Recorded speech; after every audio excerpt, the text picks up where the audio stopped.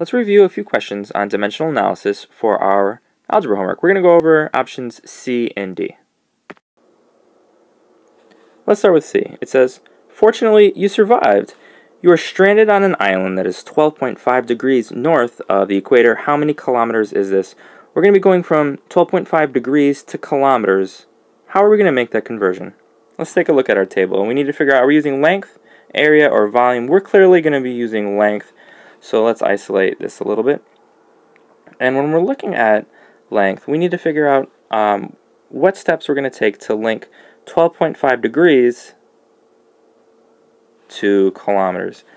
And let's take a look. So I know that we can have degrees right here. It says 1 degree is equivalent to what? 69.047 miles. All right.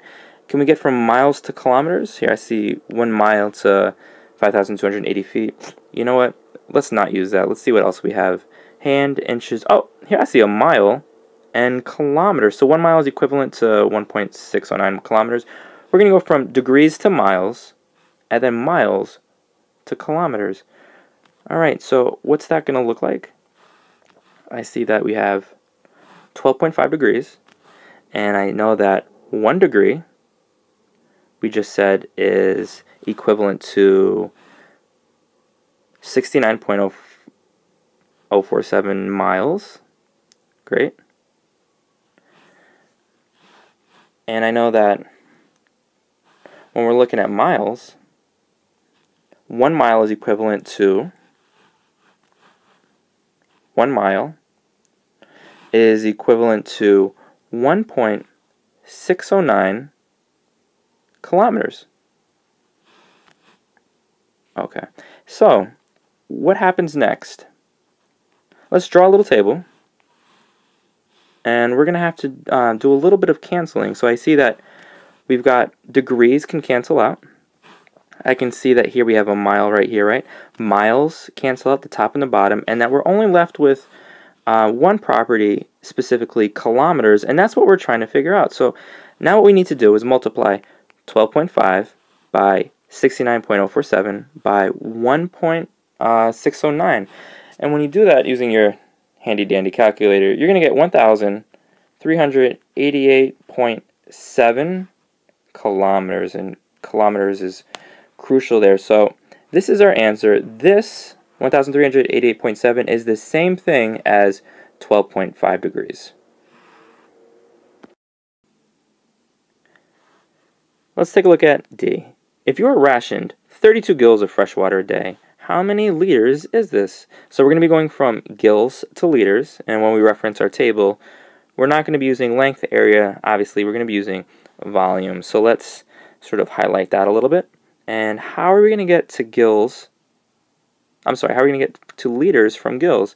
So when we're looking at our options, I see that we've got gills right here, and I see here we have liters, and how are we going to connect the dots? How are you going to get from gills to liters? Well, I see 1 liter is equivalent to quarts, 1.0567, and I can see that quarts, 1 quart is equivalent to 2 pints, and then 1 pint is equivalent to 4 gills. So we're going to connect gills to liters this way. So let's shift this over right here, and let's start. We're going to start with 32 gills. And 32 gills, what kind of relationship do gills have with pints? I can see that 4 gills is equivalent to 1 pint. Great. And when we sort of shift over a little bit, I can see that when we look, 2 pints, right, is equivalent to 1 quart. 2 pints are equivalent to 1 quart. Great. And we got to get to liters.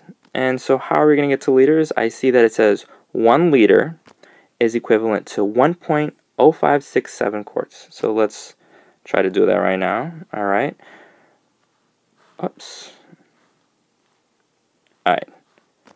1.0567 quarts is equivalent to 1 liter. Great. And so now what we need to do is we need to sort of create our chart. And let's do that right now. So I'm going to draw our sort of like our side, that line that's going to indicate numerators from the denominator, top from the bottom. And now let's do a little bit of canceling. I can notice that cancel out the gills from top to bottom. Pints cancel out, as do the quarts. And so we're left with one unit of measurement, and that of course is the liters. And so now when we multiply across the top, I can see that 32 times 1 times 1 times 1 is going to give us simply 32. And what about the bottom? Now we need to make sure that we multiply 4 times 2 times 1.0567. And when you do that, you're going to get 8.4536. Next, you're going to need to divide 32 by 8.4536, and you're going to get 3.78 liters. Don't forget the liters. And that, my friends, is our answers. That is 3.78 liters is the same as 32 gills. All right, ladies and gentlemen, good luck on the rest of the assignment. Let me know if you have any questions. Thanks.